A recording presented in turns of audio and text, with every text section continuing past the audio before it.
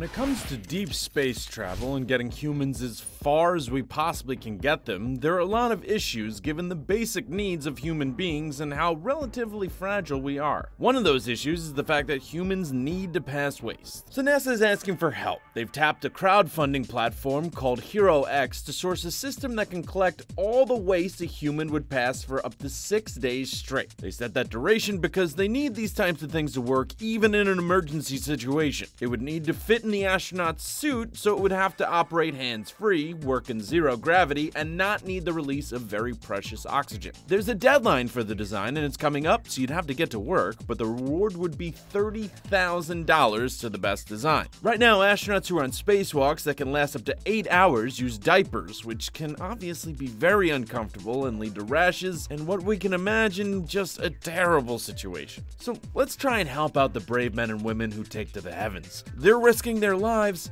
Let's not make them risk their dignity too. I'm Patrick Jones for Buzz 60. Now you know, pass it on.